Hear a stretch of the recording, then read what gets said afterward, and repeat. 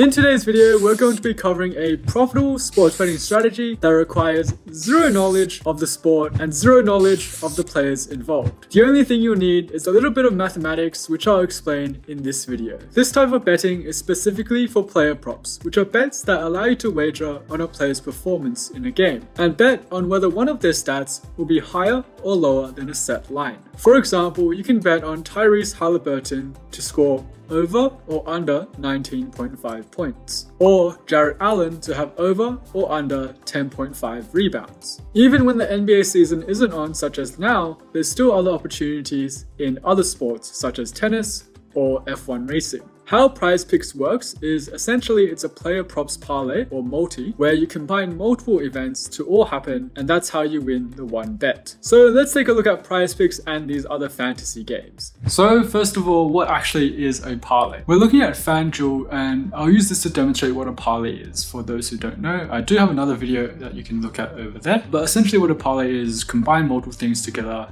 to happen in the same bet. So I could pick Medvedev to win his match against Kristeva, I could pick Holger Rune to win against Alcaraz, and I can pick Sinner to win against Djokovic. Now you see the odds for these are all quite low, but if I combine them in a three-leg parlay, the odds increase significantly. And that's because it's a lot harder to win, and therefore the odds they give me are higher, because for me to win this bet, let's see, if I put $10, then I can win a lot more. I need Medvedev, Holger Rune, and Sinner to all win their bets. And you can pick whatever you want for normal parlays, but PrizePicks is a little bit different. So how PrizePicks works is when you bet on something, it generally gives you, let's say I want to bet on Daniil Medvedev's match, I can bet on over 39 games or under 39 games. So basically they put the number 39 as basically how many games that match is expected to last. Therefore, if I bet on more or less, it's roughly 50-50 chance, and it's kind of like betting on a coin toss. So then let's say if I bet on more for this case, I can combine it with other legs to form another kind of parlay. So if I bet on Carlos Alcaraz's match, I might choose to go with less than 37.5 games. And I can also add in Sabalenka's match to be, let's say, more than 22 games in total. If it lands on 22, that is cancelled, and it's just my other two legs. So as we can see, the payouts, these numbers here are changing. With the default, let's say of $20, if I add more legs, so for example, if I add in the NBA,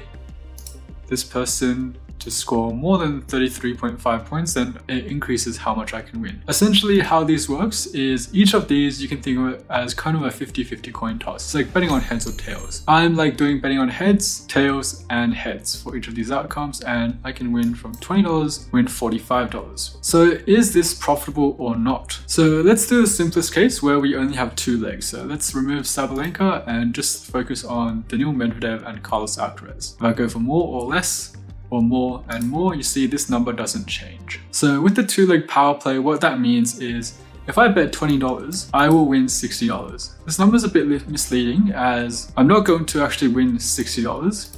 I'll get back $60. I only win $40 because $20 of that is how much I initially put in. If I bet $20 and get $60 back, then my profit is $40. So that's what it means by entry 20 and to win 60. So I basically triple my money if Daniil Medvedev's game is more than 39 games and Carlos Alcaraz's game is more than 37.5 games. So let's take a look at how I can calculate the expected value of this bet. Daniil Medvedev to win more, Carlos Alcaraz's match to also go over 37.5 games. So the expected value, assuming these are 50-50, because as we can see, if we pick the less, the odds don't change. It's always going to be the same. We can pick whichever side. It's a 50-50 coin flip. So assuming these probabilities are 50%, then to work out how likely we're going to win both, well, it's 50% times 50%. So we multiply these two together, and that gives us 25%. Now, that's how likely we're going to win the bet. And in all other cases, we're not going to win the bet. So to lose the bet, we have a 1 minus 25% chance or 75% chance. And if we do win the bet, then we'll get $60 back from our initial $20, which means we get a positive profit of $40. If we don't win the bet, then we just lose our initial $20. And to calculate the expected value, it's this times that plus that times that. So we can do this by equals 25%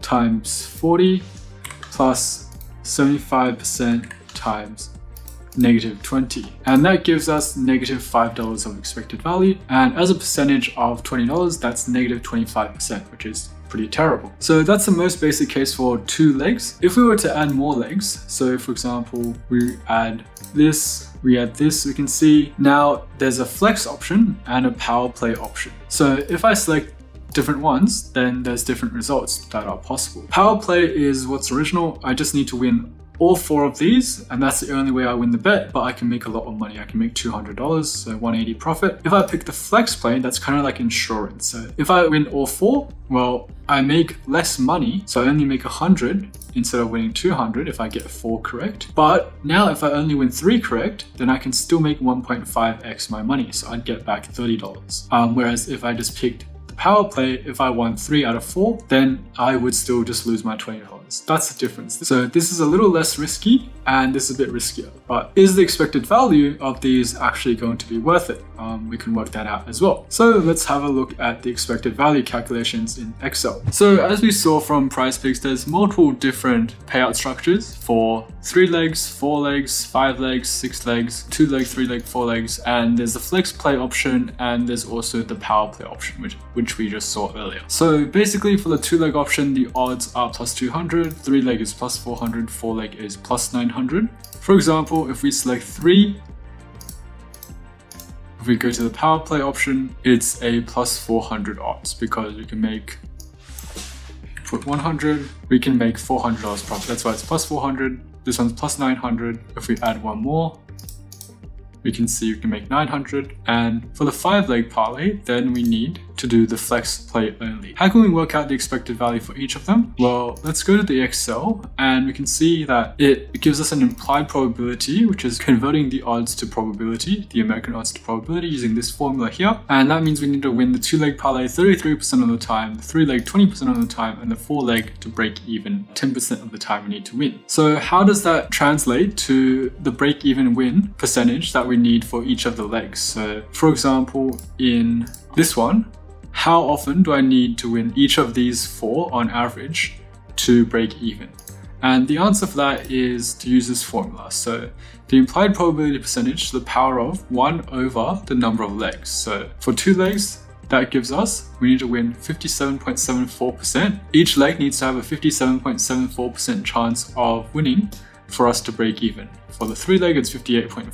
For the 4 leg, it's 56.23. For the 5 leg, we don't have a number because we don't have the power play option. We only have the flex play option. And this one is over here, and it's a little bit more harder to calculate, but we can still do that. So let's delete that for now. Basically what happens, let's say we bet $1. If we get all 5 correct, we'll make a profit or payoff. Payoff is $9. We put $1 in, get $10 back, that's $9 profit. If we get 4 correct, then we get 2 times our money, so we get $1 of profit. If we get 3 correct, we get 40% of our money back, so we lose 60 cents. And if we get 0, 1, or 2 correct, then we just lose the $1. So we can work out the break-even percentage if we can play around with the probability wins. And these are using this cell as the input. So if we say it's 56%, then we actually aren't breaking even. We're getting a positive expected value of 12%. If this was 53%, then we're losing 8%. So how can we work this out mathematically? The first thing we can use is solver. So we can go to data, solver, and we want to set the objective is this cell here to the value of 0 by changing this cell here. And that gives us a solver solution of 54.25%. We can make this the same. We can use this to calculate the other ones as well for the flex play option for the 4, 3, and 2 legs. Thanks to Mining the Data YouTube channel, they've actually worked out using code and plotted everything. So if you look at this graph, we can see that if the probability we win each leg is 50%, we're going to be losing EV quite high, like 20 to 30% of expected value. But we start to break even if we can hit 54.25% of the time for the 5 pick and 6 pick. That's when our EV is 0. And any probability that's higher than that, then our EV becomes positive. So let's say at this point here, if our probability of winning each leg is 56%, then we're getting about nearly 18% in EV or 12% in EV for the 5 pick and 6 leg options. And we can also play around with this number. So if we set this to 56%, we can see our expected value is 12%. And that just goes to show the 5 pick and the 6 pick option are the best for us, as it requires the lowest break-even percentage for each leg to win. That's the best way to optimize this PrizePicks strategy. Similarly, for Underdog Fantasy, we can see for the 2-pick option, the odds aren't that good, and the 4-pick option, the odds aren't that good because it requires a higher break-even percentage win of 57 and 56%, whereas for the 3-pick and 5-pick, they're somewhat better. As the odds are better, we can see we only need a 55 or 54.9% for chance of each leg winning for us to break even. And obviously the higher than that, then our expected value will come positive. So for Underdog, it turns out the 3-pick or the 5-pick bets are the best, and it means we need to pick bets that have a 55% or higher chance of winning for us to be profitable and have positive expected value in the long run. And for PrizePicks, we would need 54.25% minimum. So we will need to pick legs where the chance of it winning is greater than 54.25% and combine them into a 5 or 6 leg parlay for us to be profitable in the long run and have positive expected value. So now that we know the win percentage we need for each pick, let's see how we can find opportunities where the chance of winning is greater than that magical number of 54.25%. To do this efficiently and practically, we can use software specifically built for this purpose, such as today's sponsor, OddsJam. OddsJam has the latest odds data across many sportsbooks across the United States and Canada, and scrapes these odds and combines them together to determine the fair probability of each PrizePicks bet winning. The tool we want to use specifically is their Fantasy Optimizer tool, and let's take a look into it now. So let's go to the OddsJam Fantasy Optimizer. So we go to OddsJam, and we can go to Fantasy and we can click on the Fantasy Optimizer tool. So here the default is PrizePicks, but they also have opportunities for Underdog Fantasy or all these other sports books up here like Parlay Play, Boom Fantasy, Flip, etc. But let's stick with PrizePicks as the example we're going to use today. And you can filter for certain sports as well. So if you're not a fan of, let's say, esports, you can remove that and it will filter for the other sports selected. So like basketball, baseball, tennis, and the MMA. And you can also filter for stuff like leagues and stuff like that. And the good thing about OddsJam is it spits out a percentage chance to hit, so how likely you are to win each bet in this column here. And how it works that out is it collects data or the odds from over 190 different sports books. In this case, you can see there's like FanDuel odds, DraftKings odds, Caesars, BetMGM, and Underdog Fantasy collected, and it spits out what the fair odds it thinks should be. So it's not entirely accurate. There's a bit of give or take, like it's obviously not going to be the fair odds exactly, but it's a good estimate based on the odds from other sportsbooks. They factor that in. So here, all the good opportunities are in green. We want to pick the ones that our highest chance to hit, obviously, to combine into our 6-leg parlay for PrizePicks, or we can choose 5-leg as well, and these are all still good opportunities. If we remove esports, we can see there's less opportunities that are good, but there's still 4 that are good, and this one's also okay because we need 54.25, but as long as most of these are over 54.25, then we could combine these 5 into a parlay for the 5-leg flex, and that would be a profitable bet. So now it's the off season, so we can see there's baseball, basketball, but the NBA season isn't actually on, and you do get a lot more opportunities if it was the regular NBA season and the NFL season, and there'd be a lot more opportunities popping up. Even now there's a few, like 4, you can still make a parlay out of it. Same as Underdog Fantasy, there's plenty of opportunities here. Yes, granted most are in the esports category, but you can still make some profitable bets that way. So essentially what we want to do is to find which one has the highest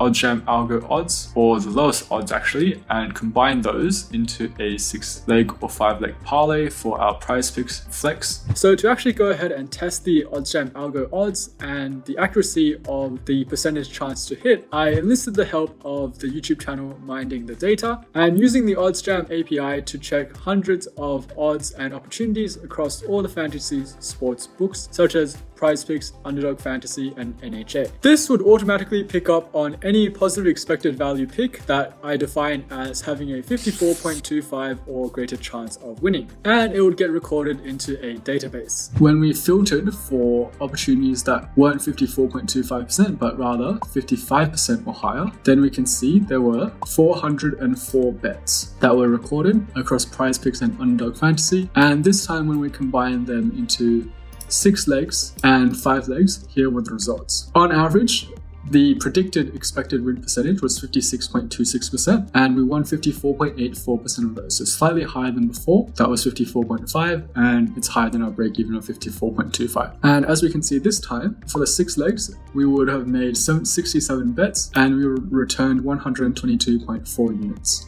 which gives us a net result of 82.69% profit, which is very, very high. It is positive expected value, as are all these bets, but as we can see, there's a lot of variance. Sometimes you'll lose a little bit, or in this case, you might make a lot more than you expected to make. And we can see for the 5-leg one, we would bet 80 and return 80.4, so we make a slight profit of 0.5% if we combine them into 5 legs. So assuming we bet $20 on each one, we would have made 67 times 20 times 82.67%, which would be $1,108 in profit. So this is overall a profitable strategy, but as we can see, there is a lot of variance and risk involved. And I generally would recommend that you filter for a percentage that's higher than the expected 54.25%, as there's probably a slight error in how the expected win percentage is calculated. I'll probably filter for 55% or 55.5%, something like that. So that's how to make money with fantasy sportsbooks such as Underdog Fantasy and PrizePicks using mathematics. If you'd like to try OddsJam for yourself, you can get an extended 2-week free trial by one using the link in the description below and entering the code Shane2 to get 2 weeks free trial of OddsJam. If you enjoyed this video or learned something from it, then make sure to give it a big like down below and subscribe to this channel to not miss out on my other sports betting and money making tips. As always, take care, and I'll see you guys in the next video.